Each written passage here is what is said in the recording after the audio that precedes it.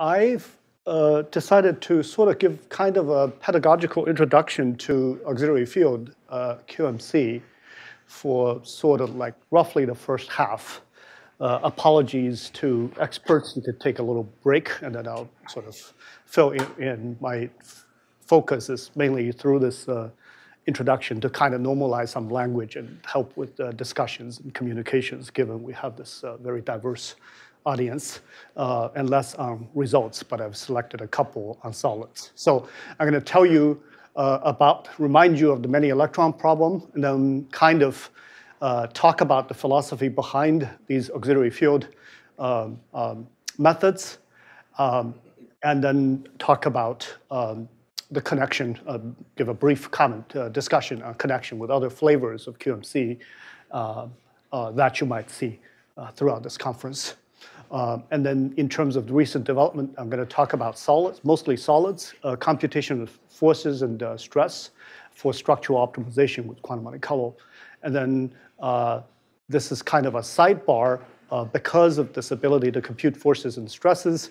How do you use them to optimize for structure? So because the forces and stresses have stochastic noise, so we have some experimentation with how to do this. And then if there's time, I'll talk a little bit about correlated sampling for computing phonon spectra. So quantum materials, the many electron problem, this is one represented problem that the condensed matter community has struggled with for over 30 years, high TC superconductors. And these are sort of the materials with different complexity, but you can see they're complicated. And the presence of transition metals in these structures conspire to make interesting physics, but the problem is quantum mechanical and complicated. This is an example from, if you wish, chemistry, photosystems 2. It's just a protein that converts water to oxygen. And my friends tell me that this little piece here can be, quote unquote, simplified to something like this. The goal is to design analogs, for example, to harvest solar energy. But understanding the sort of structure is challenging. For example, experimentally, the X-ray would damage this sort of structure. So the idea is these things are the engine for quantum revolution. We want to be able to make predictive calculations, ideally.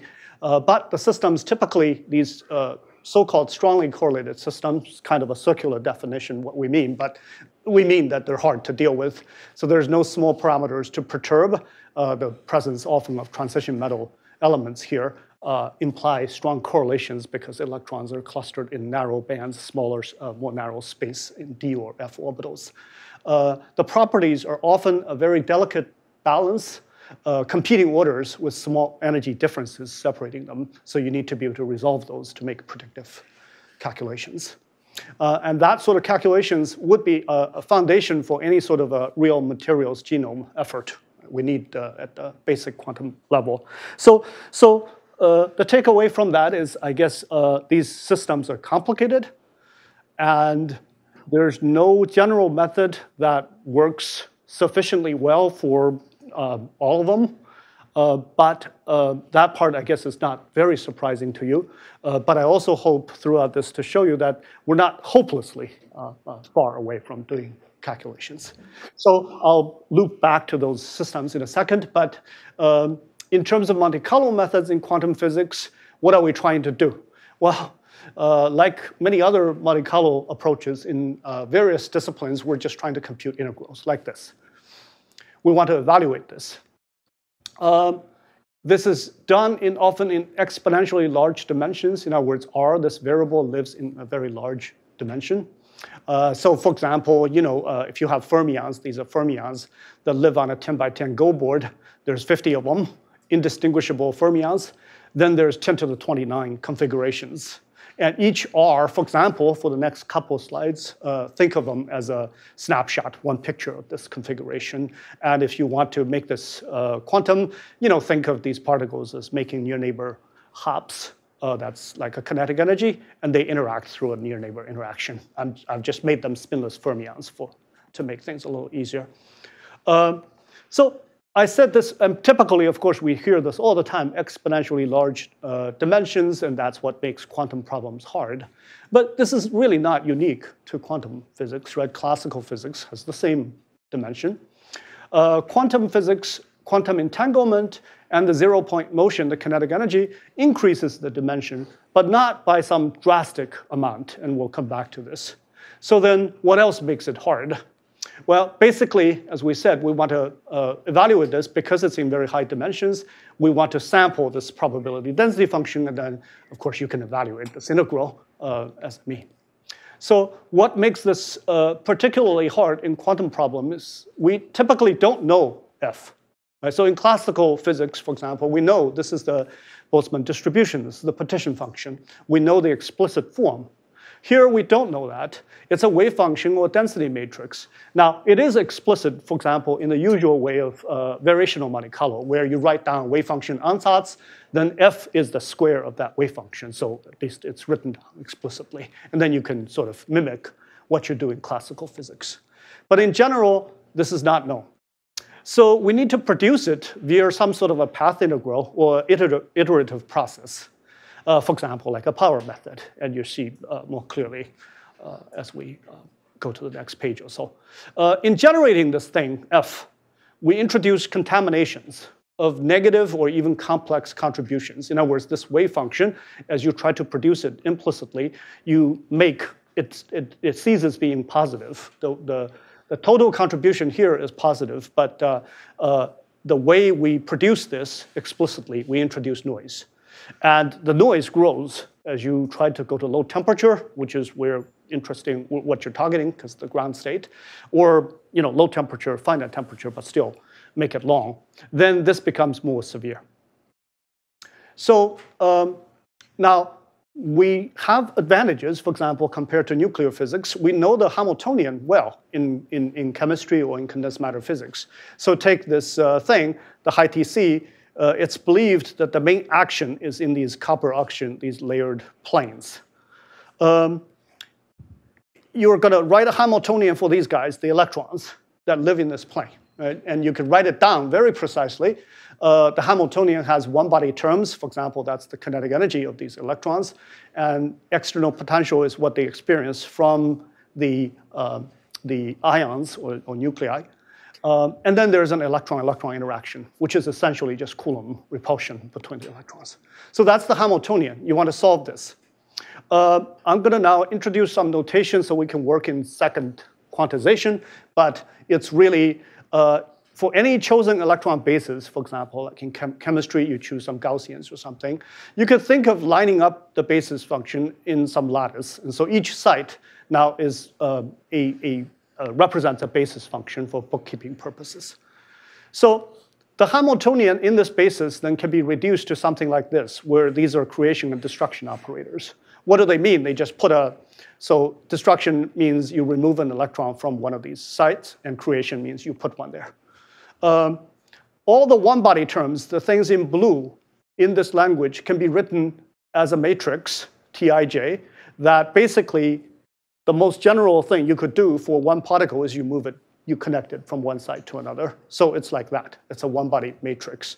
Now, if you just had this, if you didn't have this term, then this is a matrix. It's a large matrix, but nonetheless, it's a matrix, right? The size of the matrix is the size of the basis you choose. You could diagonalize those. There are smarter ways, as you've just heard, right, to avoid diagonalization, but you could diagonalize it. For our purpose, diagonalization would be a relatively cheap calculation in this context. But the two-body is a four-index tensor. It's like this, right? Two particles scattering. So there are two particles that are here. They scatter. They go off somewhere else. So in general, it fully entangles the solution. So that's what makes it hard. So in this context, so that's this 4C thing. There are 4 Cs. And a matrix element that you could write down for any given basis. So density functional theory, which I'll refer to as the standard model for us for condensed matter or materials or chemistry, does the following. It takes this complicated term and it treats it in a mean field sort of way. Now, the actual foundation theory is much more intricate than that. Operationally, this is what it does. It takes that, and it takes two of these C's and make a bracket, make an expectation with respect to some solution, and then take them out. And then you have two C's left, which is a one-body operator like the density. So that's a functional that's taken from the electron gas, and therefore you've gotten a fully one-body Hamiltonian, and you can solve it, right, doing diagonalization, for example.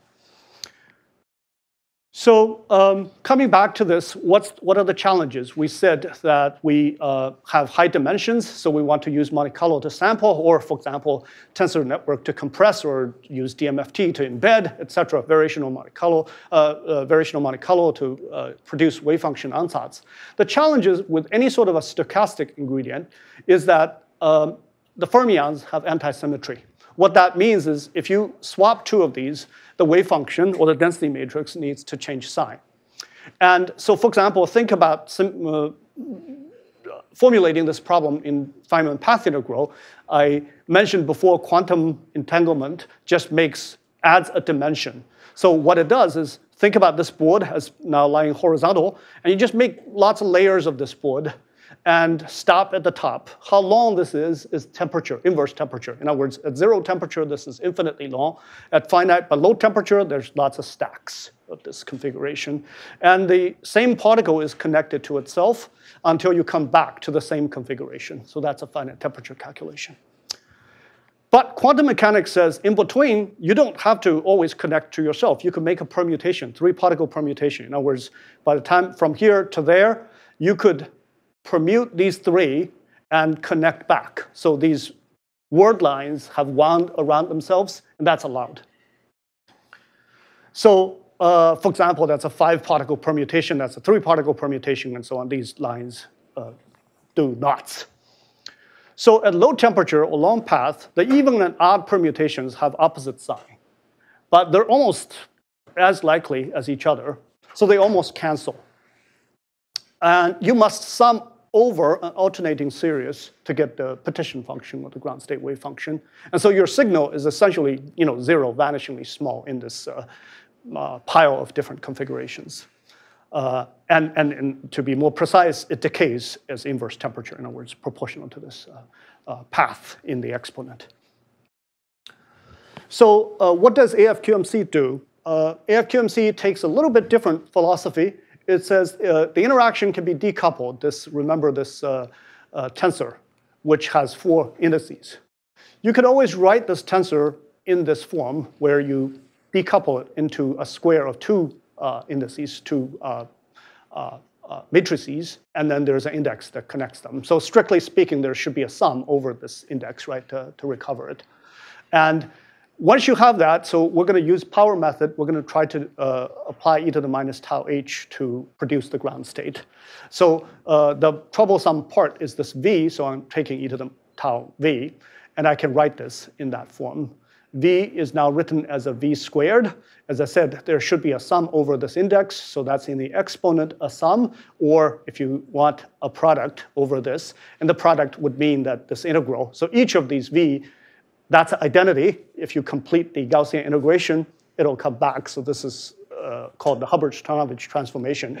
But the key is that now the v squared, the one-body operator v, shows up as v, but coupled to an auxiliary variable, and hence the name auxiliary field. Right? So the physicist description of this is that you have a many-body propagator, and you can write this as a linear combination of independent, this is an independent particle propagator because it has only one V, one blue V, an action of one particle. And that's coupled to a field, and you have to integrate over the field. The field is distributed, for example, as a Gaussian. So of independent particle propagators, that refers to this object here, but in auxiliary fields, in these sigma fields. So this little lattice with the problem of this type of scattering, now you can transform this into a picture like this, where there is only particles doing this type of matrix, blue arrows jumping around, but this whole system lives in this purple field. And as I said, sigma is a vector because there's a product in front of this, right? For each coupling, there's a sigma. So sigma is a vector, and I've just drawn it as having the same dimension as the basis, but it can be more or less. In any case, this lattice now lives in some fluctuating external potential. I say it's fluctuating because you have to integrate over sigma. But for every realization of a sigma, it's one particular field. So think about a non-interacting electron system that lives in some laser field or something. The laser field has a particular configuration. And this transformation tells you if you integrate over all the possible laser field realizations, you'll recover the many-body correlation. And that's not terribly surprising, right? I mean, you could think about the interaction as exchanging photons or something, right? You're integrating over photon fields. But that's sort of the basic foundation. Once you have that, you can formulate this in a Monte Carlo in this way. So I've written now the many-body Hamiltonian as a LDA plus some correction, right? Any two-body correction, you can subtract the one-body part of the LDA exchange correlation function and have the residual as still red. Now, LDA, we're going to think about it as a projection method like this. I said we're going to diagonalize it. This is almost as clumsy as diagonalization, but for the many-body calculation, this helps us to see how we do the many-body part. So you can realize an LDA. I've just schematically plotted this as the overlap of a determinant, a solution, like an occupied manifold of LDA, with some trial wave function or exact wave function or something. I'm just going to measure its overlap. And you can start with some arbitrary random, just like in DFT, some random determinant. And you can realize this projection, e to the tau h LDA, where because you have the wave function, you can make a density. And once you make the density, you have the Hamiltonian, you multiply this. And Thales' theorem says that for any one-body operator, this remains a determinant. The operation, I'll show you on the next page, is simply a matrix product. So you go to the next one, and you keep going. And on this graph, it says you can start in Fock space, and you're going to go to a local minimum, which is the LDA solution. You can start somewhere else. You'll go to a local minimum. They all converge to here, which is LDA. Right? So this is a kind of a somewhat expensive way of realizing LDA calculation. And that's that first part. Once I have this framework, I can realize a many-body calculation because my interaction, this delta V, I can now include it as in that form we wrote down before. Integration over a Gaussian distribution of auxiliary fields and then one-body operator coupled to fields.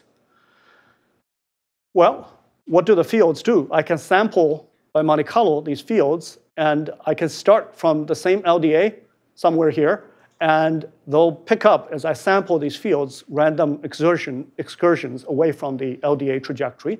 And if this integration tells me that if I add up after convergence all these solutions, I should recover the many-body wave function. And this diagram Brenda showed this morning. So basically, you can start from here, which is that LDA solution, and unleash many, many random walkers and carry out this procedure, and you get a distribution that occupies this Fock space. And that distribution is supposed to represent some ground state wave function. OK, so connection with other QMC flavors. So this is what I just told you. Basically, a walker in AFQMC has the form of an occupied set of orbitals. So this is the size of the basis. That's the number of fermions. Right? It's a matrix. Each column specifies one orbital, and that's a walker. And the random walk, as it evolves, these numbers, which can be complex numbers, are just going to stochastically evolve. You rotate the orbital. The jargon in chemistry is you rotate these orbitals. That's a walker. The kernel, how you advance these walkers, is that we wrote down e to the minus, sorry, I changed to delta tau, but small imaginary time times Hamiltonian has the form of a probability density function for auxiliary fields. I also changed the notation for fields, I guess. Bx. Bx has this form. It's a one-body propagator, e to the, and this, the key is it has two c's, right? It's a bilinear form. So that kernel propagates this into different positions. So that's, if you want, AFQMC. Now, diffusion Monte Carlo or Green's function Monte Carlo works with R, which is at the beginning, it's a snapshot of the configuration or the coordinates. So R1, R2, this is n-dimensional vector or 3n-dimensional vector. For n electrons, you carry this. The kernel, for example, in diffusion Monte Carlo has this form. It's a Gaussian. So you diffuse the electrons, and then there is a diagonal term that reflects the interaction between them. So that's how this would evolve. And for CI/QMC, for example, works in a closely related space, but configuration, occupancy of whatever orbital you choose, for example, Hartree-Fock orbitals. But it doesn't change the underlying Hartree-Fock orbitals. It changes the occupancy on the Hartree-Fock, both occupied and virtual. Right? It promotes, in other words, moves these ones and zeros around. So this has the size of the basis, and the ones, the number of ones add up to the number of electrons. And you only have ones and zeros. And the kernel is, for example, A minus H, which is the, if you want, think about the leading order expansion of e to the minus tau h. So that tells the configuration to stay, and this moves it by a singles or doubles excitation, right, is the jargon. So how the function you sample in FQMC, you could think about it as this. So this is one Walker. This is that object. It has the size of the basis as the number of rows and the number of electrons as the column. And each of these B's have the size of n by ns by ns. You multiply it, and then eventually you meet some sort of a trial wave function. For this schematic, I only wrote a single determinant trial wave function. Of course, you could have a complicated, much more elaborate wave function, as you probably hear from Sandeep, and that would just be a sum in front. But you could do this. This is a determinant, so it's a number. That's a function you're sampling, right? The fx at the beginning, I said, we don't know. Well, this gives you an explicit form of fx. But it's summed over all these possible x configurations. So in other words, think about lots of paths in field space, this purple variable, different x's will trace out different paths, and you sum over them. But each path is a number, right? Determinant. So these two, schematically, you could think about it as this. You're dealing with a vector. Now, the vector dimension here is the size of the Hilbert space. Right? It's that, whatever I said, 10 to the 29 or something. This is this, right? When you sample, you pick one of them, and this is like a matrix, right? This is the whole matrix. And the matrix, John, for example, was telling you about how you make this more sparse, how you truncate it. But the matrix, you take a column, and you sample where you could possibly land this, and you choose one, and then you sample it again, you land another one, and so on. You keep going, right? So you're dealing with a matrix that's in Hilbert space times in Hilbert space, and you sample it. So that's the way of thinking about these. And of course, in diffusion Monte Carlo, this is actually infinite, right? It's continuous, but the same language. Okay, let me hurry up. So AFQMC has the form I wanted to comment. So this form is the form of a RBM, right? In other words, the auxiliary field is coupled to a one-body operator. The auxiliary field you're sampling, that's exactly the form of a RBM, where you have hidden variables and you're integrating over hidden variables. So if you don't make a long path, you make like one slice or something. That's a one layer of a neural network, right? So you can formulate a variational ansatz. For example, Sorella has formulated variational AFQMC. And that's another connection to what's reduced Boltzmann machine. It's this sort of a form of the neural network states. So I want to tell you a little bit, give you a feeling for how the sign problem happens and how we control it. So this is the picture I showed you before, and everything is nice, and you can get your solution back. And on this overlap plane, I could, by excursion, because they're random, I could, for example, have a Walker that comes here. What that means is the Walker has zero overlap with some ground state wave function. Now, if it's zero, it's continuously evolving, so I could also go below it. So in fact, you could think about this trajectory as, so this is like water. There's a reflection under that will be just as good. Another family of projection with everybody having a minus sign. That's just as good.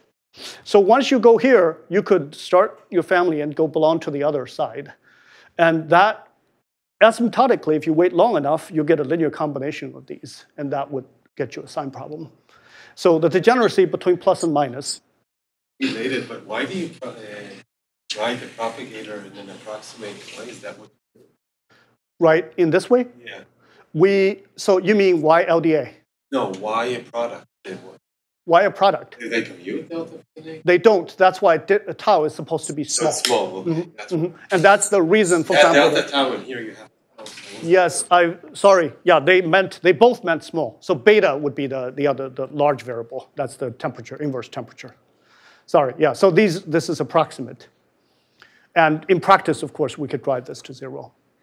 So this is degenerate. And in fact, when you have a Coulomb interaction, as we're trying to deal with, you don't just have plus minus. I said this is water. Actually, this is an axis. You could just go along this axis, rotate this picture 360. They're all degenerate states. That's a phase. So like that. So this picture, you can just take these paths, they'll rotate around. And you have to choose a gauge. And it turns out formulating that gauge requires sort of more time than I have to talk about. But you choose one of the gauges according to a trial wave function. And you need to have a 0. You need to have an exactness limit. In other words, if you have the exact trial wave function, that gauge formulation needs to be correct, needs to be exact. So that's the work here that allowed to do the Coulomb interaction. OK, so to summarize, the idea of AFQMC is to sample in a more effective space where you work with mean field-like solutions, which is kind of, in some sense, more quantum and anti-symmetrized. And this renormalizes the sign problem because the leading order sign problem, the basic exchanges, are removed in the Walker. And it's much reduced, the severity of the sign problem in typical systems. So, and then you control this with the gauge constraint that I just mentioned. Recent development includes sort of self-consistent constraint that I'll give you a quick introduction to. So the branching random walks, I didn't talk about branching, I talked about random walks along these matrices. But determinants would pick up bigger weights or smaller weights, just like in Fourier IPAM or diffusion Monte Carlo, and you could do population control and make it branching. So, but this makes it possible to implement this constraint. That's another statement that I don't have time to explain, but the usual lattice gauge formalism of doing this would not make an ergodic realization of the constraint. So, but also it connects conceptually to DFT because it really does look like time-dependent DFT, imaginary time-dependent DFT, and you can just really use most of the DFT machinery to implement this. And so use standard electronic structure machinery. And it has low scaling, and this AFQMC has a different philosophy, for example, from Fourier IPAM or SHCI or DMRG. We want to control the scaling, right, in order to do solids. So it's parallel scalable and GPU friendly. It's straightforward to work with models. I won't talk about models, but basically, it's the same. We wrote down a second quantized Hamiltonian, right? The models have the same form, just different matrix elements. So it has finite basis set error in real materials, just like chemistry methods. And this is from this nice paper here. And what it shows is both aspects, that AFQMC is very accurate, but also has finite basis error. So if you focus on these blue lines, and these are 3 sets of bases, increasingly higher quality basis sets, and for 3 different solids. And you can see that with the basis, so up to 100%, that's the correlation energy fraction is supposed to be, that's accurate, right? So this is getting more accurate. And if you're sitting where Lin is, you can see a little shaded, well here, you can see the shade. So that's supposed to show, so the bottom panel, the bottom column tells you, if you use as the trial wave function to constrain things, a single determinant, what you get. And then the top of the shade tells you, if you use a great wave function that Sandeep and others are doing with select CI, what you get. But you can see that AFQMC, there's very little change. Right? It's not, this is sort of an indication of what I was telling you before, that it's not very sensitive in terms of the constraint. There's very little change. But it does have a much bigger basis set error because it's solving full CI in this basis, right? So that's consistent in these solids. And the green column is diffusion Monte Carlo. You can see there's very little basis set dependence. In fact, if there's no fixed node error, there shouldn't be a basis set dependence. Everything should be different basis set should give you the same answer because it works in this, remember, the infinite column, right? Infinite basis. But the gray area, that's the fixed node error, right? When you improve the wave function. So I'll give you, how much time? You're at 30 minutes. 30. So I have a total of 50, right? Yeah, 20 more. Yeah, good, good. So show you a few benchmarks. I said why we do AFQMC. So far, it's sort of I don't know, formalism introduction, but in practice, I want to at least show you that it works well. And so this is a sequence of calculations. This is done by James Shi. And this one shows bound dissociation energy of 44 3D transition metal diatomics. So just dimers, one transition metal with a carbon or oxygen or something. And when you break apart the bond, how much energy is involved. We tested 10 DFT functionals. Some of these are shown here. But we also tested, you've heard this mentioned a couple of times, the gold standard in chemistry, a couple called CCSDT, and then a multi-reference version of CCSDT, that's here. And these are, the dissociation energy is well characterized experimentally for this set. So this is a comparison against experiment. On the left shows the mean absolute error, on the right shows the maximum error. And AFQMC systematically gets to chemical accuracy, so with a mean absolute error about 1.5 kcal per mole, and a max of 3, but with an error bar that's about 2 or 3. The experimental values are well characterized, except for 3. In this process, we questioned them, and it turns out those experiments were redone, and the calculation was correct. So among the 44, there's 41 that's included in here. The 3, we had larger agreement. We pointed out which they were, and those were since redone, and the agreement is very good. So this is now getting a little more complicated, just a ligand dissociation. The same sort of story, except it's switched the other way. The mean absolute error, so AFQMC is here, and different couple cluster is one of these, right? So it's delivering chemical accuracy on these systems. I forgot how many, 34 of these. So the advance here is that we are doing systematic calculations. And now this is the next tier, so we've done ionization. I didn't show you dimer, and then this, and now this is this, metallocenes. We are looking at the vertical and adiabatic ionization potentials. And the same sort of story. So all electron calculations with about 100 electrons, 500 basis functions, and the trial wave function has about 300 determinants, which are rather modest. And you hear from Sandeep, one could do much more than this now. But this is the accuracy, the red symbols are the accuracy of AFQMC. You can see, again, we're systematically accurate. And that's for the 2 ionization potentials, we get within chemical accuracy, well, within some looser definition of chemical accuracy, 3 kcal per mole. OK, so computing observables. So what I told you before, written another way, we start from some Slater determinant. We're doing this, right? We're doing path integrals going forward. And if you want to compute the energy, you can insert a Hamiltonian here. And this whole thing is the f of x I was telling you about, and you just integrate. And each of e to the minus tau h is done this way, right? With a bx, that's a one-body operator. So that's our formalism. But if you want to do observables, you cannot compute it here because that side is not the exact function. You have to move it to the middle of the path to do that. So this involves some technical things. You have to kind of go forward in your branching random walk and then come back. We call it back propagation. And basically, in a path, you have to go like this, finish your whole path, meet the trial wave function, and then take the trial wave function, propagate it back here to insert an observable. So it's a little awkward.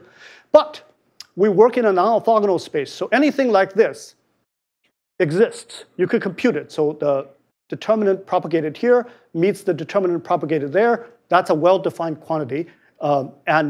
For example, if it's a one-body operator, this is just called the Green's function, equal time Green's function. And then higher order correlations can be computed by Wick's theorem. So this is important because if you are in an orthogonal space, then you have an R here, for example, R prime here. Then the matrix element only exists if the 2 R and R prime are connected by something. And you remember, for example, in full CIQMC, they're connected by a single or a double, right? You have to find the right matrix element to get an estimator. And that's, of course, tricky. So formally, this doesn't, in FQMC, it's straightforward to compute correlation functions and observables. But, as I mentioned, there's subtlety, because we do this back propagation, the accuracy is less than the energy. So O is non-Hermitian? Sorry? O is non-Hermitian, that operator, since you're in a biorthogonal space? So no, O can be you can insert any O that's Hermitian. There's no, but The left and right eigenvectors are... Oh, because it's a stochastic sample of a path. So when you average, that gets restored. So self-consistency, I'll just give you an idea. We've done a lot of these in model calculations, but here's a realization of a self-consistency. I told you that we feed it a trial wave function and we impose this gauge condition. But you could do a little better, right? You have a QMC and you've computed some more accurate density matrix. You could use that to feed back on your constraint. So this is basically an idea to do that. We tested 2 different flavors of ab initio calculations, where we feed a trial wave function to AFQMC, we compute a density matrix. From the density matrix, we extract natural orbitals, form a trial wave function, and then go back and repeat until the process converges. So this is not terribly impressive, a small system, O plus atom in a decent-sized basis, and this is the density. And you could sort of see in the inset that we start here, the loop 0, this density, so the full CI is the red line. Oh, sorry. I don't know. OK, that one you improved, but I'll show you the second flavor, couple this to an effective DFT calculation. So this you recognize is the hybrid functional, B3 functional with these different parameters.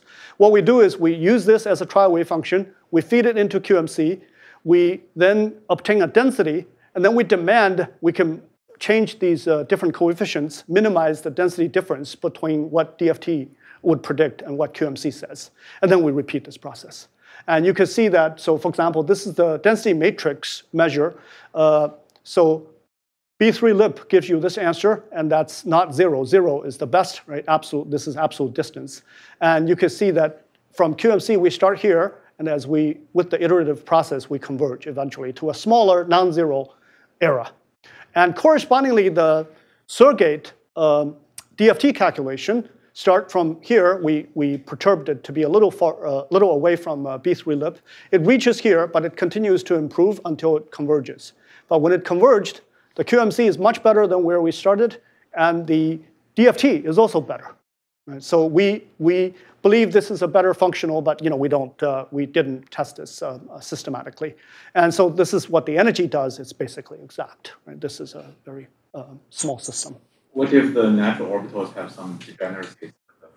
Yeah, so this one does not have that problem because it's a DFT, we just iterated to convergence. The first one I did, which I didn't finish showing, the natural orbital, if it has some degeneracy, we in a version where we did unrestricted, that would be broken, but when it's degenerate, we just took a random combination.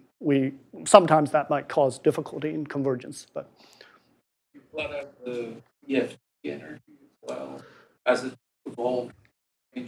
So the DFT, no, not the energy. This is the density matrix prediction, and that's where it got to.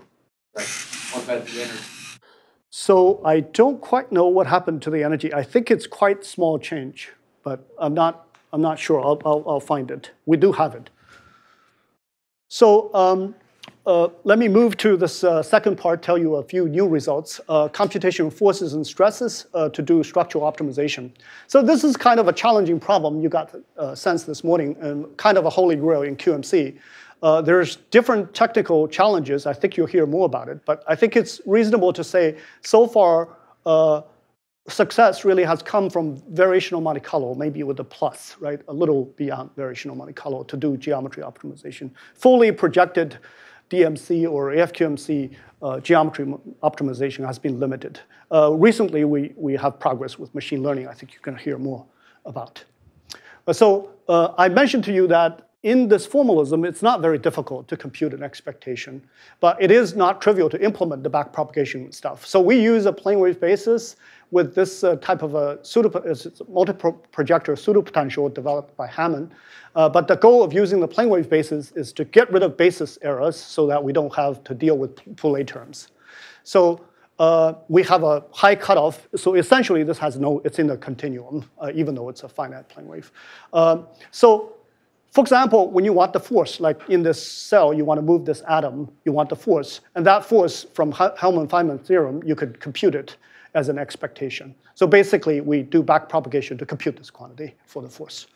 And this is benchmark, a little benchmark showing, so as you move this about, the total energy computed, and these are energy, and you do a fit.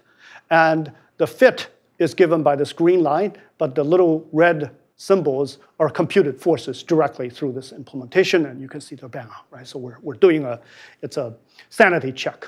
And this is the stress tensor. It's very easy for me to say, but for Siyuan, this is a lot of work to derive this and implement it, right? But we do the same thing. So you think about different strains of the cell, and you compute the tensor for the strain. And we do the same thing, the energy fit, and then the actual computed value, just sanity check. So this is all implemented. Now with this, then we can allow the lattice structure to change and search with the AFQMC stress tensor to look at an optimized solid. So this is one little example of aluminum nitride, and we distort it. So this is the structure. I don't know if this is any better for you to see, but it looks like that. Okay? So aluminum and nitrogen.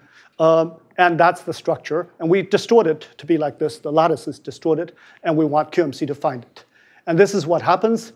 So the AB eventually are supposed to be equal. So you start from here, and through the search, it comes here. And that's C, the vertical, the separation, it comes here. And then the angle, which starts out at 90 degrees, it comes down. And if you average the result, and I'll talk more about this optimization, and compare it with experiment, it's very, it works. So this is a structural optimization. In other words, letting atoms move, where we are trying to, so diamond, so in silicon, there is a diamond to beta tin. This is volume energy. As you press this, it goes from the usual phase to a metallic beta tin, so-called beta tin phase, that looks like that. So there's two energy versus volume curves. And what we do is we're targeting this minimum, local minimum here. It's a beta tin structure. And we start with this structure, but distorted to have the same volume, so it looks like that. It's somewhere here, the energy, and we want it to find the minimum. So there's 24 degrees of freedom, and you search this.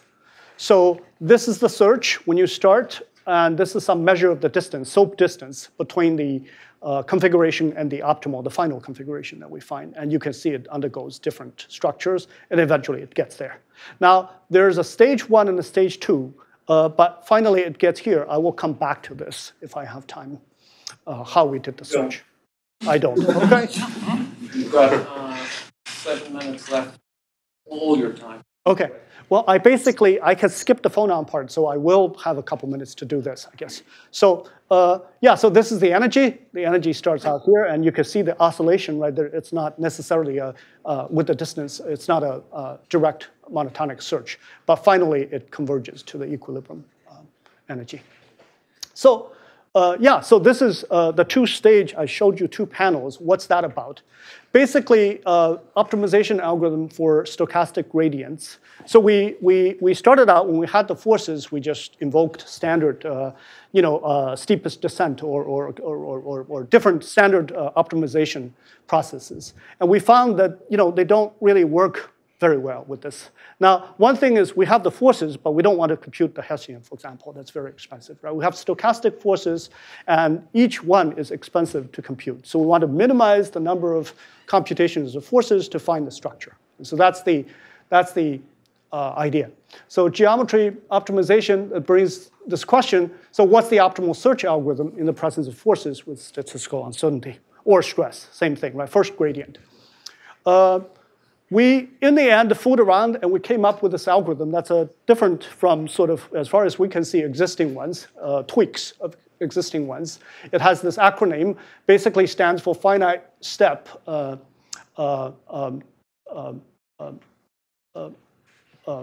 steepest descent, sorry. So that's what this is. In this process, it's coming down, and I'll show you. Yeah, so here's so this part, fixed step steepest descent, goes like this for that problem. The distance comes down, and we compared it to several machine learning sort of methods, and you can see that it comes. It converges very well, comparable or better performance. we combine this with the second stage, which turned out to be key, which is you stage the error. For Monte Carlo, in other words, we do a first stage where we target a bigger error bar so that we can compute these forces much faster. So that's one stage. It goes down. And then we start a second stage with the average position. So here's a trick. So the second stage, the error bar would be reduced by a factor of 10, for example. So computation per force, 100 times more expensive. But you can see that the starting position for the second stage is a lot better than any of these positions toward the tail end of the first stage. The reason is this. As we go on, we keep going, and then we keep looking back to see, have we converged? So for example, by the time we get here, we look back at this history. We decide within the statistical era, we've converged. In fact, we started converging here. Right? When we go back, we realize they're statistically indistinguishable. Without enough data, we can't tell. But we keep running this until we can tell that this is converged. Then we go back and average all of these positions. And that's the new starting point. So it's much better. And then we tighten the error bar, and we continue.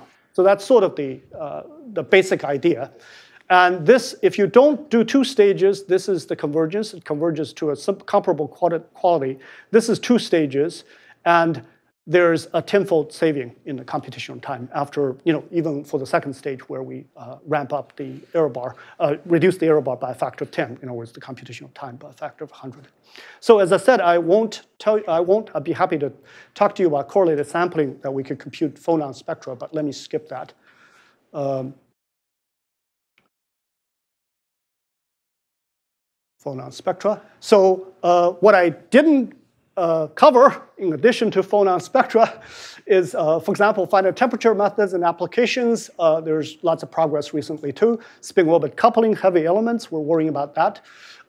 New algorithms for constraint release, different wave function ansatz, and embedding. This is one thing that might be of interest to a lot of people here. For solids, eventually, the way I argued how this formalism connects seamlessly with DFT means that you could embed this in a much bigger DFT calculation and freeze orbitals, and then create a Hamiltonian that you could treat by AFQMC, and then interface the two, right? Because the language looks so similar.